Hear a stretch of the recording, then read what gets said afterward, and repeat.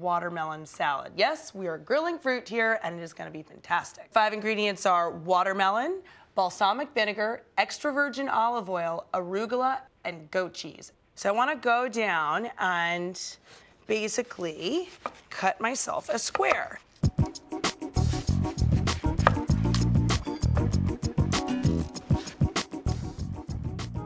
What I'm doing now is making 2 what I like to call watermelon tiles. And then I'm gonna cut this into 8. Let's get this one. This is going to be drizzled on top. Now this is an everyday balsamic vinegar, and I wanna turn it into something extraordinary. And I need my extra virgin olive oil, and I just wanna drizzle this on top. All I gotta do is now pop it down on my very hot grill pan. That's what I want to hear.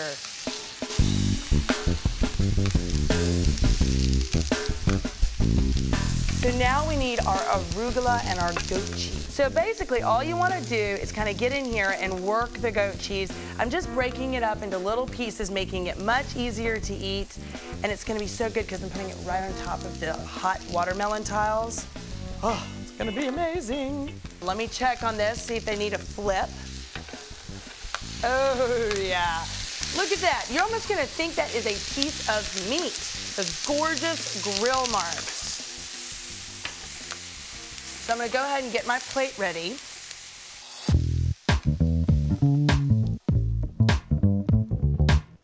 So I want to do arugula, watermelon, goat cheese, and that's your order.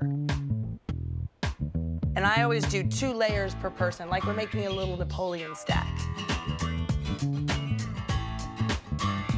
Look at that. And then a little bit more of this gorgeous crumbled goat cheese. Now for this, I like to use gray salt, freshly cracked black pepper. Now, I'm not really a salad kind of girl, but this is a salad I could dig my teeth into. And then the reduced balsamic. Get nice and thick and syrupy. See that? Oh, that's exactly what you want. My extra virgin olive oil, I want to drizzle just a little bit more. And that is it. Doesn't that look gorgeous? That's the kind of salad anybody could eat.